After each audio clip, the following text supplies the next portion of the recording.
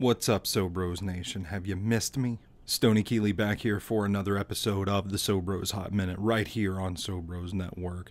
Today I want to share a little insight into the man that I am. Usually I'm venting about something, I'm celebrating something.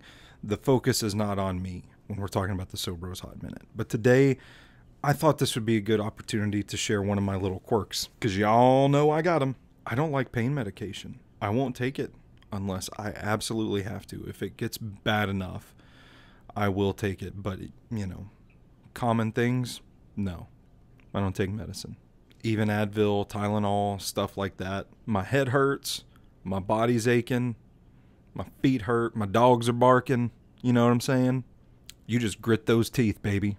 Okay? Chomp down on a stick like it's the Civil War and they about to cut your fucking foot off. That's how you do it. No, that's not. That's how I do it. That's not how most people do it. Boof game still going strong. It didn't help for me that my first real experience with like the heavy painkillers came with getting my wisdom teeth removed, because you can't eat anything when you have your wisdom teeth out, but you're getting hungry, so you got to do the milkshake thing.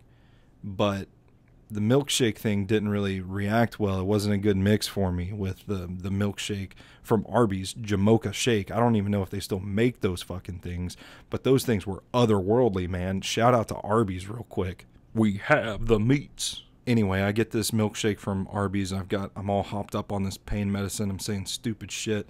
My mom gets me home, gets me to bed, and the next thing I know, it's like that room spinning feeling, and I yacked Arby's milkshake all over the place. But, when you throw up, it forces your mouth open. I just had surgery on my mouth, so it just rips my mouth open, and there's like Jamocha milkshake and blood mixed together all over the floor of my bedroom because I couldn't make it outside quick enough. And I've had this weird complex with pain medicine ever since. But I don't know, like, why do we hate pain anyway? Isn't the old adage like chicks dig scars? Pain is weakness leaving the body, all those sorts of toxic masculinity principles. But why do we hate pain so much? I thought pain was supposed to build character in people. I've dealt with a lot of pain because I refuse to take the pain medicine, and look at the character I've become. That's pretentious. I might have to scratch that. This has been another SoBros Hot Minute. We have the meats.